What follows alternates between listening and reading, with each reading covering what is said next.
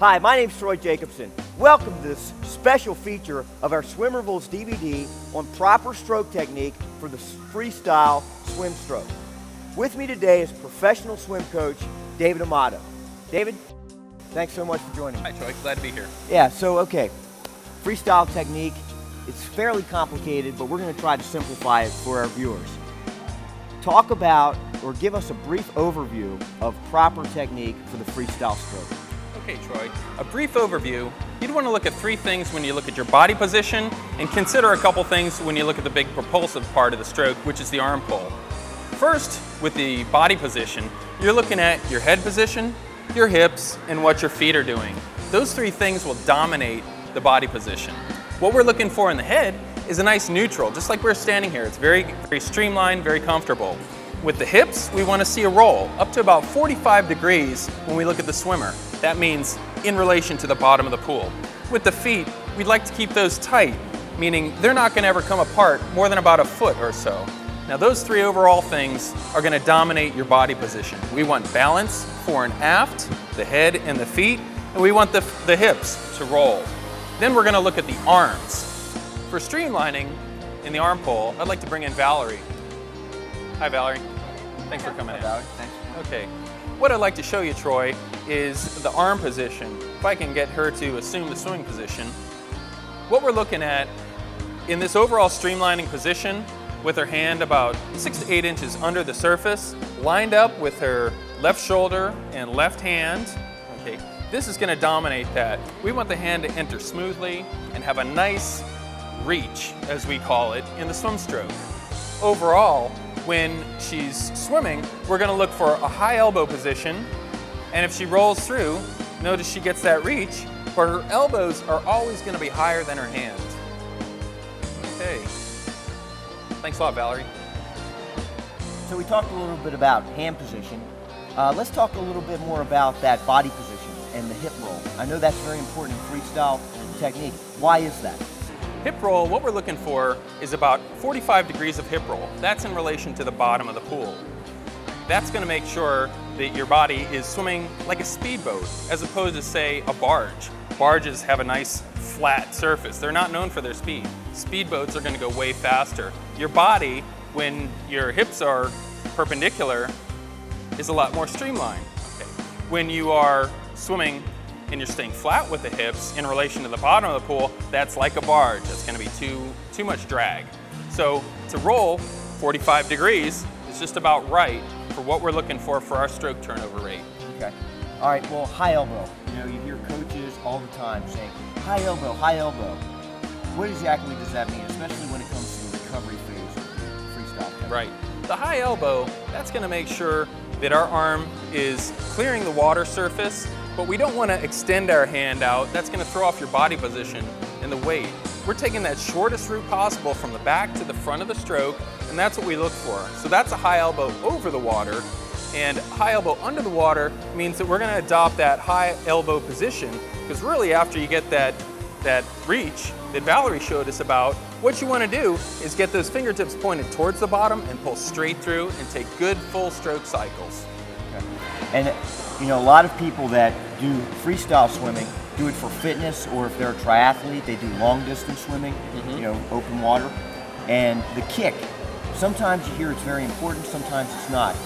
What's your take on the kick? I know you said you like to keep it nice and tight. Right. How important is the kick as far as it being a propulsive force, or is it more of a balancing force? Well, for your better swimmers, your pool swimmers, like in the Olympics, they're going to depend on their kick a lot more. For a triathlete, you're looking at swimming or biking and running after your swim. So you really kind of have to save your legs. It's still good in practice to work on some kicking, but for now, just keeping them tight, I like to say, is very streamlined, and not putting a lot of energy into them, definitely in your race, some in training. Okay. All right, well, now that we've talked a little bit about the general overview, the big picture of freestyle swimming, let's go into breaking down the components and talk about specific drills that you recommend that people do to help them become better at each individual component of the freestyle stroke. And let's start with body position. Right. Well, body position, I think, is important to have your fore-aft balance. You're looking at your head and your feet. You want them both to be equal distance submerged from the surface. So what that means is if you have a drill where you're isolating those two things, I like to do a face down kicking drill where the swimmer is merely just looking at the bottom, hands at the side, taking those tight kicks. You can concentrate on keeping that neutral head position. You can concentrate on keeping a nice tight kick back there and just going through the surface of the water.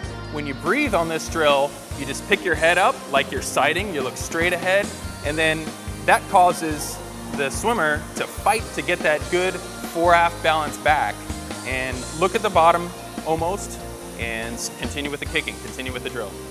What's another drill for body? Another good drill is the 6-3-6 drill. This is where the swimmer is going to actually stop on the one side, the right side for example, with that bottom arm fully extended, hips perpendicular to the bottom of the pool, keeping that nice tight kick again. Take 6 kicks, or 6 counts, then take 3 arm pulls, stop on the other side for that arm extension, the 6 kicks on that side.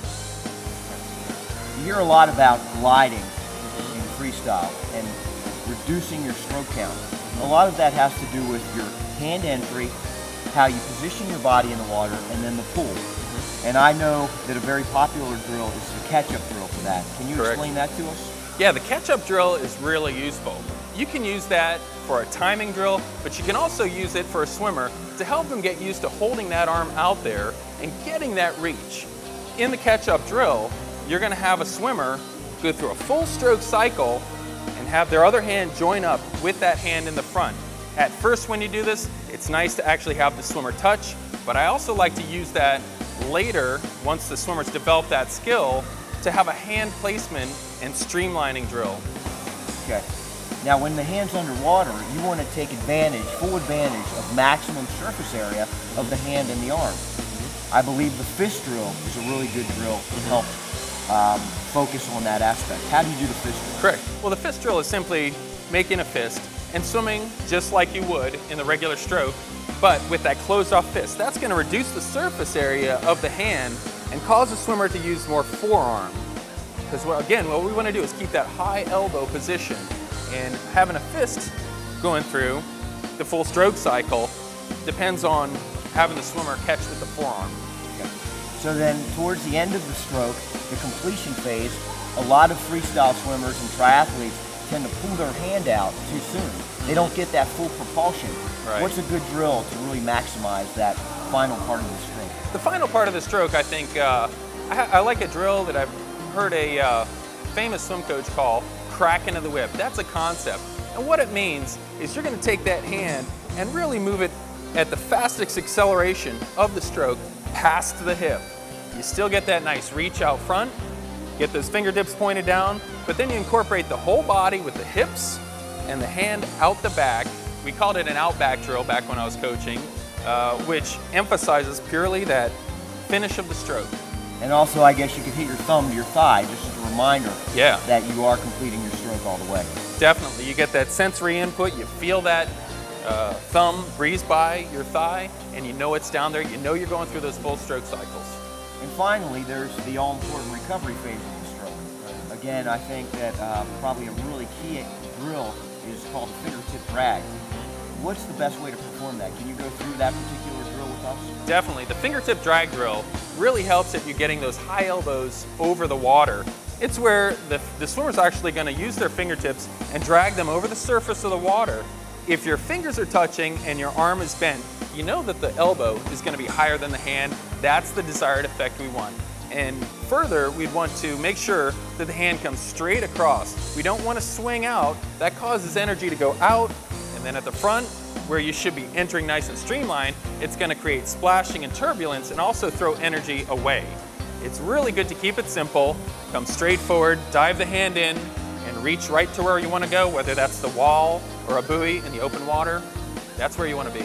Right, okay, and having a flat recovery kind of causes you to fishtail, which creates more drag. Yeah, just that arm motion. It's too much of an arc where you throw too much energy away and not just simplify it, keeping it where you want to go. Okay, finally, let's talk about breathing. There's two different schools of thought, bilateral breathing versus breathing with every stroke. What's your take on it? Well, I think bilateral breathing in training is really good. It creates a symmetry in the stroke. You don't get too lopsided with the stroke like you can if you only breathe on one side.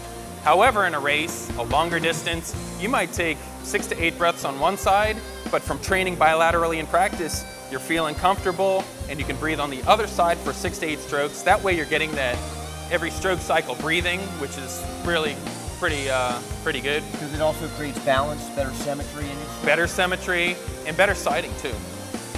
Well, Dave, thank you very much. Thanks very much, really Troy. Appreciate your help. Thank you for joining us for this special feature on proper freestyle swim technique. For more information, please visit my website at www.coachtroy.com. Until we train together next time, train safe and train smart.